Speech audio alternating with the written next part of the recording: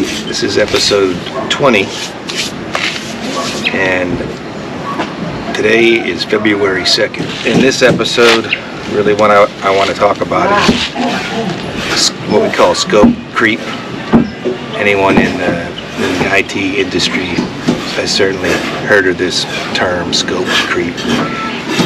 It's like when you have a plan and it's well defined, but along the way you say, or others say, hey, can we do this? Can we add that? Next thing you know, you're way over budget or you're behind schedule.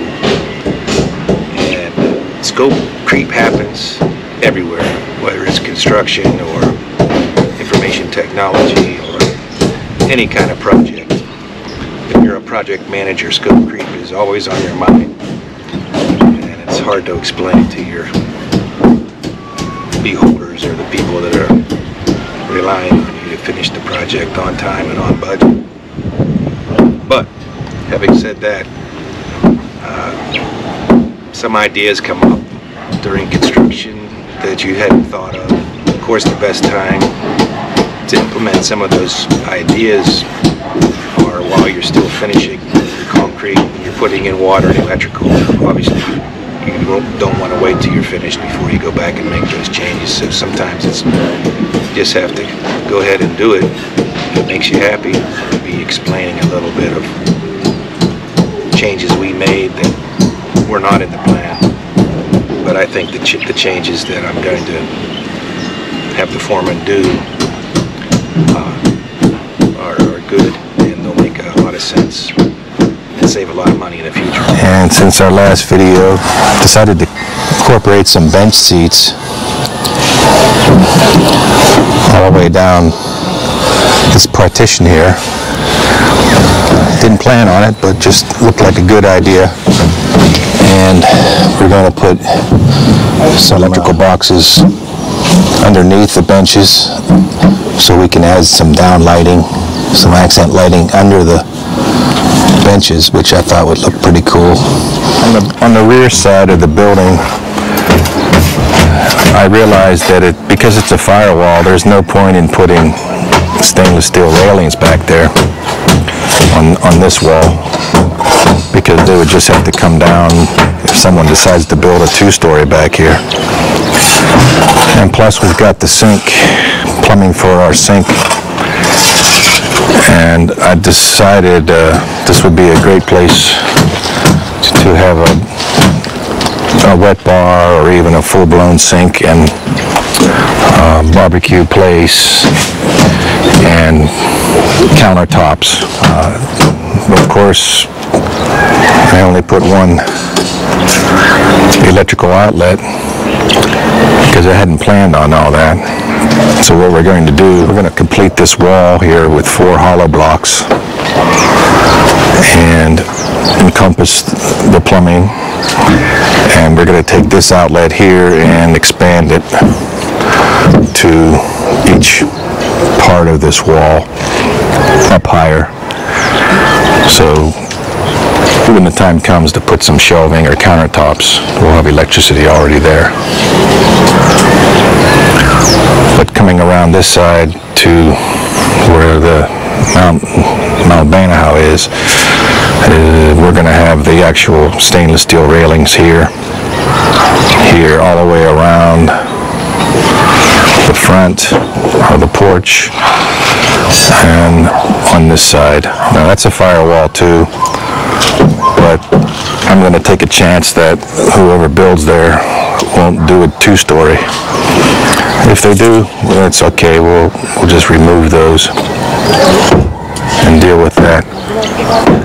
We've got a lot of work done on the upstairs CR.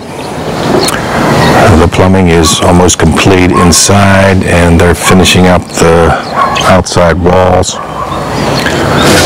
The CR here is going to have a concrete roof to support the possibility of having a water tank up top.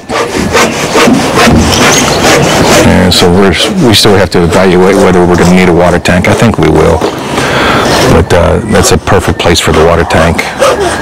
So I'm down here at the ground level, and the guys are on break, so I'm going to take this opportunity to show you what happened down here. So I talked about scope creep upstairs, but we also had kind of a, I would say, a pretty big mistake that was made earlier on. It was my mistake.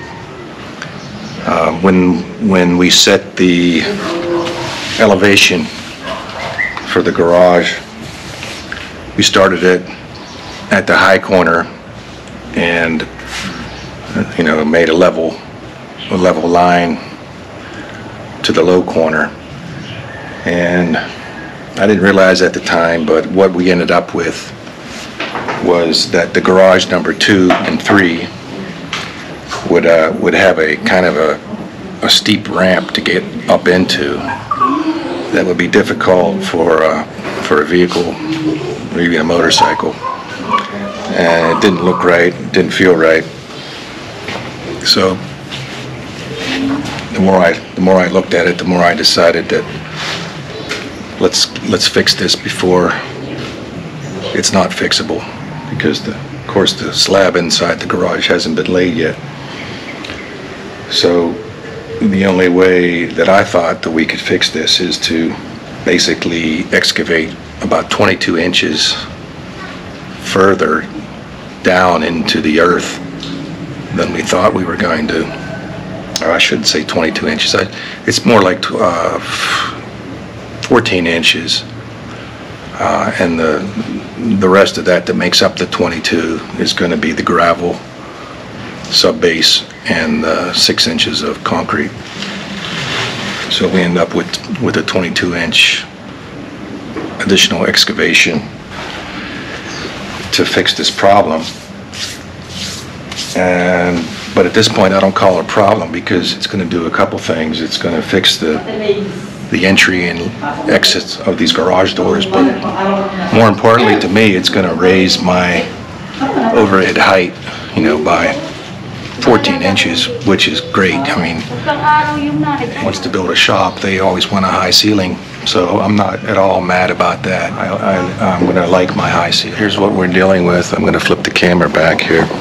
Right here is where it's the east side of the garage, and this is the low point of the elevation, and we had three rows of hollow block here, and if you see, here's the street, and to get from the street up in the garage would have required building a large ramp here, which would be unsightly and difficult to use.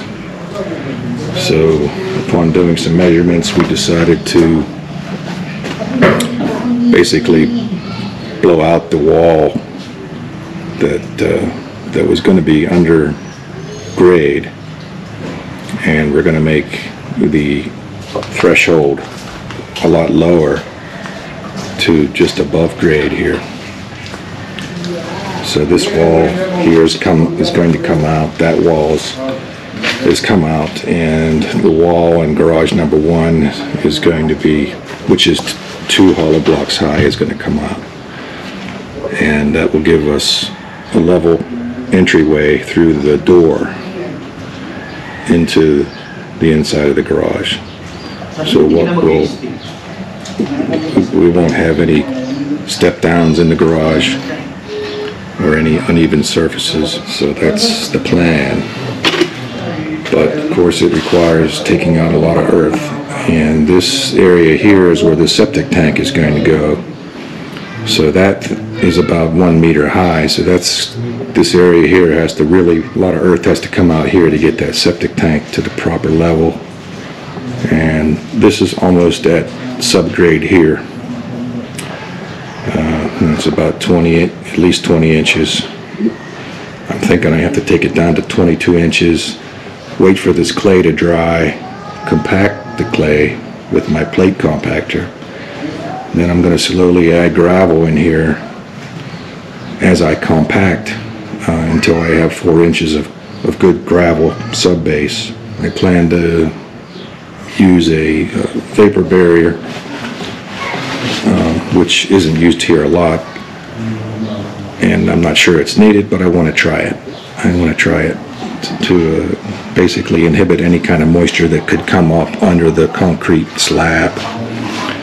So we'll have a plastic vapor barrier, then we'll have our 16 millimeter rebar, and then we're going to have our 6 inches of concrete for our final elevation.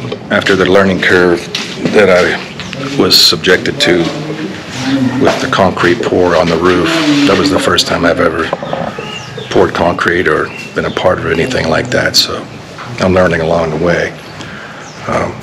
It didn't come out awful, but it wasn't as level as I would want it to be. And I think part of that is because the construction crews around here are mostly used to having a concrete surface that's going to be covered by tile anyway. So those hills and valleys are easily fixed when you're going to lay tile, but we're not going to have tile up there. So I'm going to let it go for now, and then in the future I may experiment with concrete grinding to level the surface and maybe add some other overlayments on it. But at least I want to get the valleys and the ridges off of the roof surface, but I'm going to put that aside for now. Having said that, I don't want that to happen on this pour. I mean, this is very important. This is the inside floor of the garage, and I want it to be as perfect as I can get it. So again, I'm not an expert in concrete by any means, not even a novice, so I'm eating up all kinds of YouTube videos and articles so I can try to educate myself on proper procedure for laying this slab inside the garage.